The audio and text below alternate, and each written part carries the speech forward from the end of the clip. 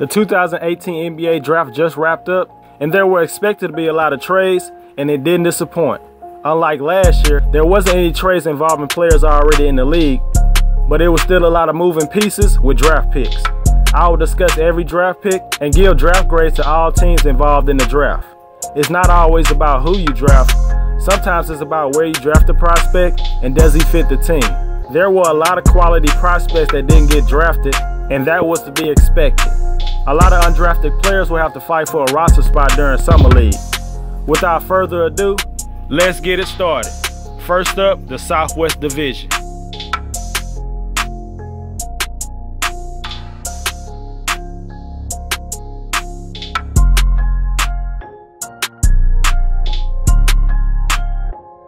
The Dallas Mavericks probably got one of the best players in the draft in Luka Doncic. Despite picking 5th, they were able to trade up to get the European sensation, someone who can take over the franchise when Dirk Nowitzki finally retires.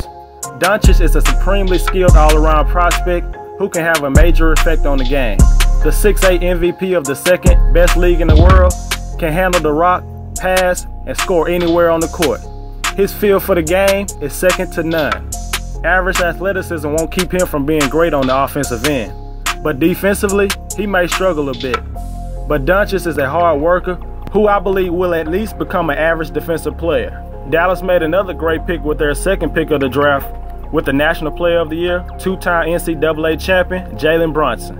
Andre Miller 2.0. Not a quick and explosive prospect, but makes up for it with his awareness, basketball IQ, and shooting. His steadiness and patience as a floor general will be a nice addition off the bench for the Mavericks. I can also see Brunson playing alongside Dennis Smith throughout the game. Dennis Smith can play off the ball because of his scoring ability. Brunson will be ready to come in from day one and play big minutes. Ray Spalding's defensive abilities is the main reason he got drafted. He is still raw offensively and doesn't have a reliable jump shot, but his ability to block shots and guard perimeter players off pick and roll switches makes this pick worthy. He is probably more NBA ready to play than the next guy I'm about to talk about. Kostas Antetokounmpo is a project, no two ways about it. He is not ready to play in the league right now. You may say he's 2 years away from being 2 years away, but there's a chance he could carve out a role in the NBA one day. He moves and plays like his brother for the most part. With already drafting quality players like Brunson and Doncic, you can afford to take a gamble on this guy. Because if he pops, every other team will be kicking themselves but the Dallas Mavericks. My draft grade for the Dallas Mavericks is an A+. DeAnthony Melton's drop in the draft could have been because he didn't play a single minute last year at USC because of the FBI investigation. This was a good pick for the Houston Rockets at this spot. I believe his size and defensive abilities is his calling card. He's a smart player who showed good awareness in his freshman year and also contributed across the board. He is not known as a marksman from three-point range, but I have no doubt that he can become an average outside shooter, which would allow him to get consistent minutes in the NBA. The Rockets reportedly traded for the 52nd pick from the Utah Jazz, which was small forward Vince Edwards from Purdue. Edwards had a solid 4-year career at Purdue and was known as a scorer. The 6'8" forward lacks elite skills and could struggle competing against NBA talent. He does have a 7-foot wingspan and showed flashes of being a good defensive player at times, but he was never consistent. He more than likely will be a long shot to make the team. The only chance he has is to impress the coaches at NBA Summer League this year. My draft grade for the Houston Rockets is a B-. The Spurs did it again. They managed to be in great position to get a stud in the draft. Lonnie has the talent and physical tools to be a top 5 player in this draft. He's ready to contribute right away with also having a high upside. He's an explosive athlete who can attack the basket, score off the dribble a little bit, and stroke it from deep. He's a streaky shooter at this point, but when he gets going, he's hard to contain. Lonnie is also a solid defensive player also. He has quick feet and is great at contesting shots. And he gets to play under the best coach in the league who will get the best out of him. Lonnie Walker is in the best spot to maximize his potential. With the 49th pick, the Spurs selected the athletic big man out of USC, Chimezie Metu. He gets most of his points around the rim. He does not have a reliable jump shot at this point.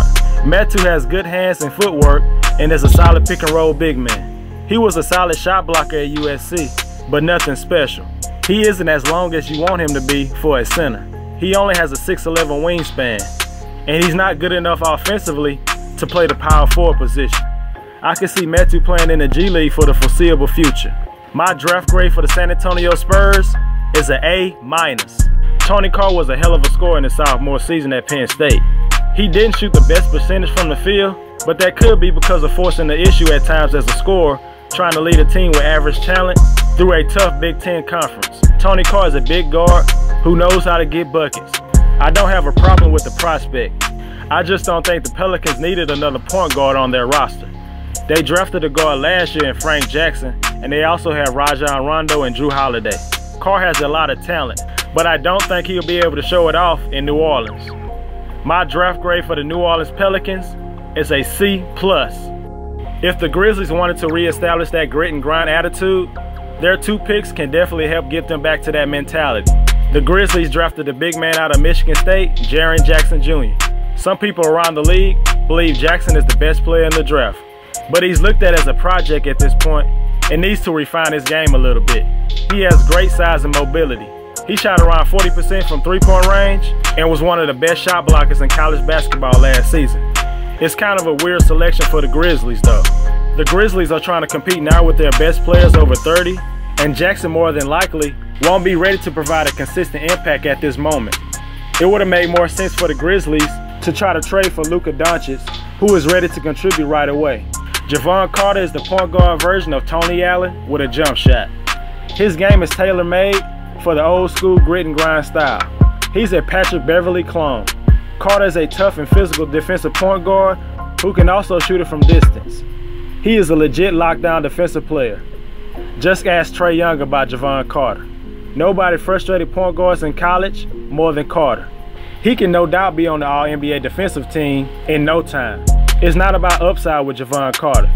He just needs to play at the same level he did in his senior year at West Virginia, and he can play in the league for a long time. My draft grade for the Memphis Grizzlies is a B+.